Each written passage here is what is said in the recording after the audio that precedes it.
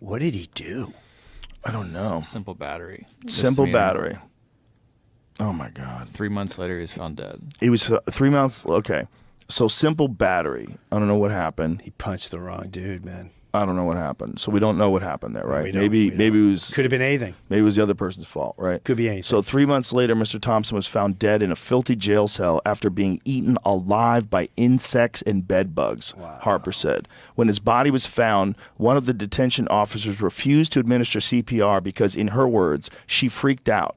The jail cell Mr. Thompson was housed in was not fit for a diseased animal. He did not deserve this. Disturbing photographs attached to Harper's statement show Thompson's cell, which is covered in dirt and strewn with debris.